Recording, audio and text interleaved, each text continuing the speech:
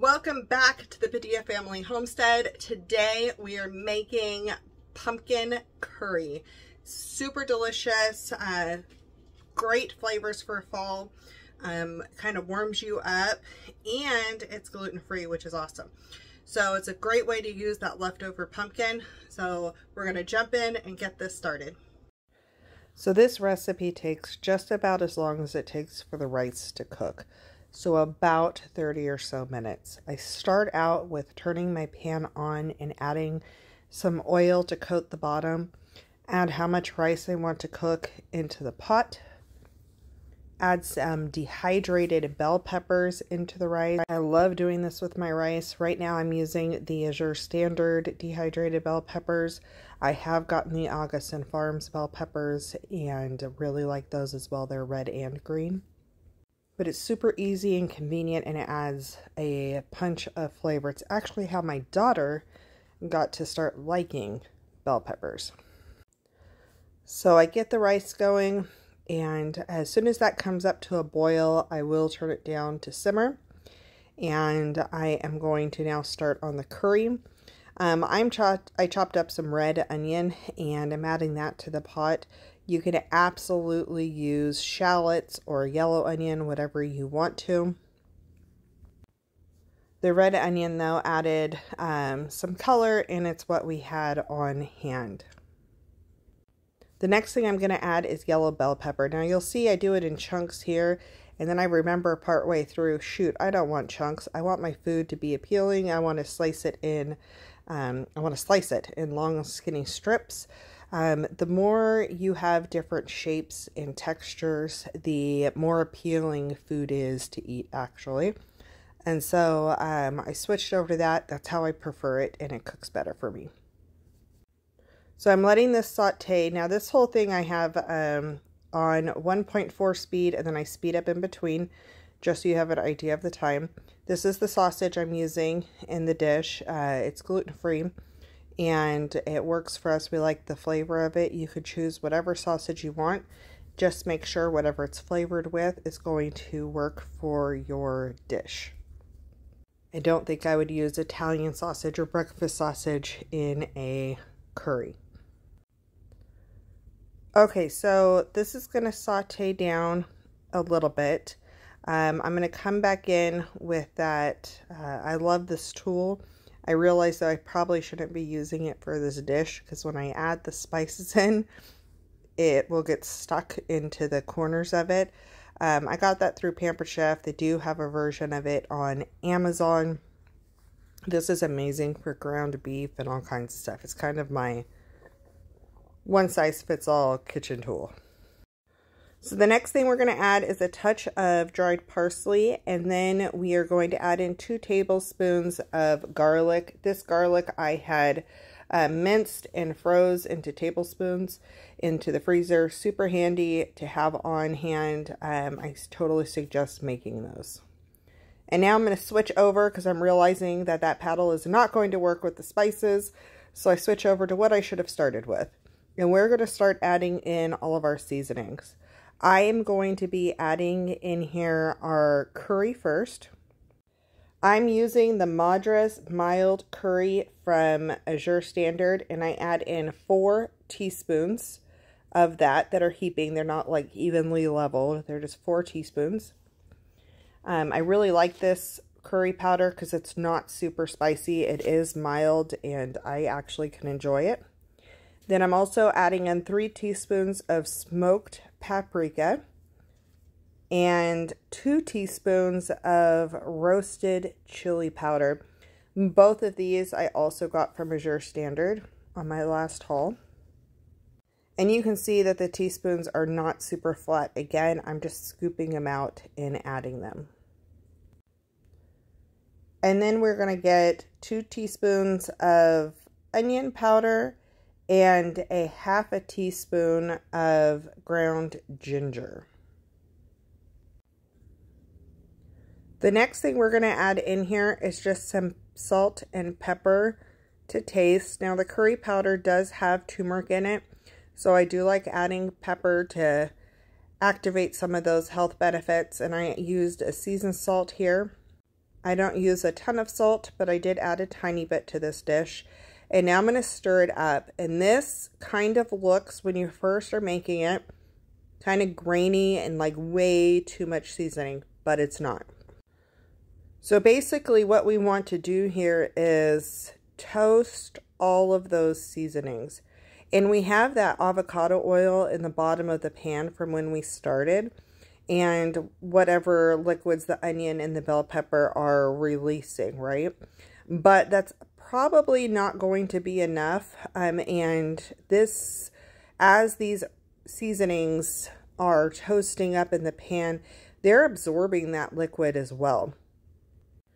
So you're just going to keep an eye on this, and you're going to keep stirring it. I keep scraping the paddle because the seasonings will kind of get stuck to whatever you're mixing the mixture with. And so I scrape that on the edge of the pan, drop it back into the mixture, and then stir again. And this I'm going to do for 5 to 7 minutes. Off and on, and while it's cooking, if I start seeing it stick or that it's drying out more, then I'm going to add a little bit of liquid. And I have 1/3 cup, measuring cup of water sitting right next to the pot right there. And so you'll see me add about half of that at one time, cook it down a little bit more, and then we will add the other half of it. And then you can squirt in some lemon juice to add the acid factor to it, to just, the complexity of flavors in this dish is amazing. Do not skip the lemon juice. It is really good. So the reason why we're toasting all these herbs now is, one, it brings out all of the flavors, which is really important in this dish because we're going to end up adding some coconut milk, which will thin it out a little bit. But you really want in a curry the complexity of flavors and those herbs to be really releasing everything they have. The other reason for it is if you add in the herbs after you add in the coconut milk and stuff,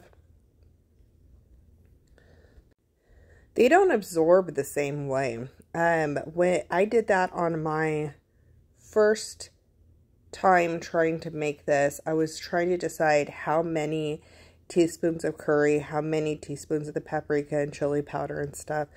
And I could not, I didn't get it right the first time around. And so I wanted to add more of those to it, and it ended up being grainier. They just didn't absorb the same way. So it is really important to be toasting those as you go.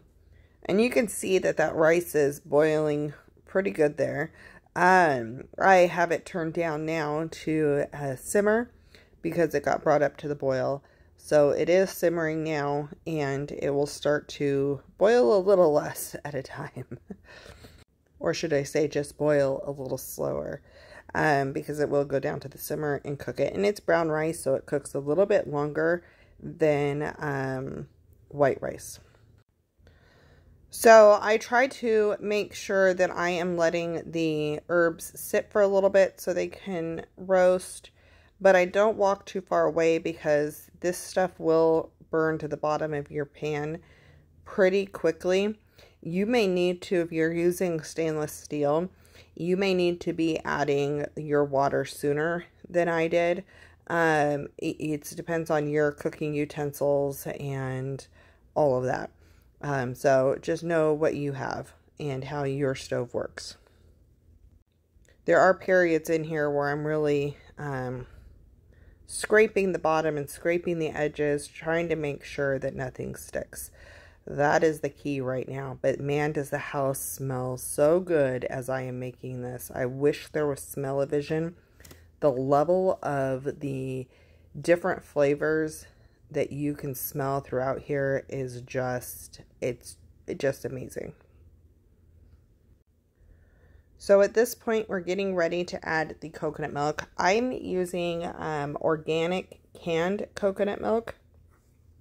And when you use that, kind of all of the Fat solids are solidified at the top of the can usually, and then it almost looks like coconut water at the bottom of the can. So don't be surprised if you see that. I'm sure you can use the coconut milk that's in the refrigerated area. I just prefer to use the can. I decided to add in some Cholula. This is totally up to you. I added more this time than I did the last time, and I don't handle spice well, and it was a little too spicy for me. However, it wasn't spicy enough for my husband. I think it was just about perfect for my daughter. And now we sound like Goldilocks and the Three Bears, right? So you can add in the Cholula if you want to, or whatever hot sauce you choose to use. And then add in the coconut milk. Now, normally I would have added in the pumpkin at this point, right before I add in the coconut milk, and I forgot to. So I'm going to be adding that in a little bit. But I do just, you can add it in at whatever point as long as it gets mixed in. It did not really change the flavor profile at all for me, or the texture profile, by adding it after I add the coconut milk versus beforehand. So we are just mixing all of that in, really getting the coconut milk solids melted down and incorporated in so it's evenly distributed. I'm also trying to make sure all of those herbs and seasonings and things are getting mixed in really well into the coconut milk and not just sitting on the bottom and burning. And now I'm going to add in my 1/3 cup of pumpkin. This just incorporates in really easy, and it doesn't pick up. The color does not do justice on camera. This is a very, I mean, it looks yellowy orange, but it's a very orange dish. It looks more yellow orange than like this mustardy yellow that you see on camera right now. So at this point, we are just letting it sit and simmer and continually stirring while the rice finishes cooking. This took about another 10 to 15 minutes. I did not put all of that on this video because nobody wants to sit for 10 to 15 minutes and watch water boil and watch the rice cook. So here we are that little bit later, and our dish is just about done. I switched out to a metal spoon to serve because I can't serve on the paddle, and I'm going to be mixing the rice so that way the bell peppers are all incorporated in. Okay, and it's as easy as that. They get done just about the same time. So all I do is I take my bowl and I put in some rice in the bottom. I love having the bell pepper in the rice. I do that a lot. And then I'm going to top it with some of this yummy curry. So you have that. I'm making a mess over here. I put a little bit more hot sauce than I did it last time. It was a little spicier, but it's still good.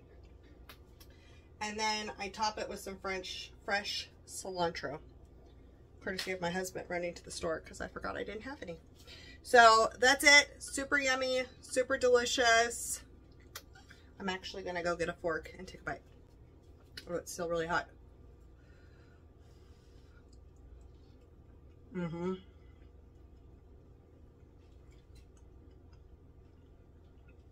That's good. Spicy, tons of flavors, super complex. I love it. You should try it. Great thing to do with some of that extra pumpkin puree from all the pumpkin baking. And it's gluten-free to boot. I hope you try this. We will see you on the next video. We're going to go have dinner.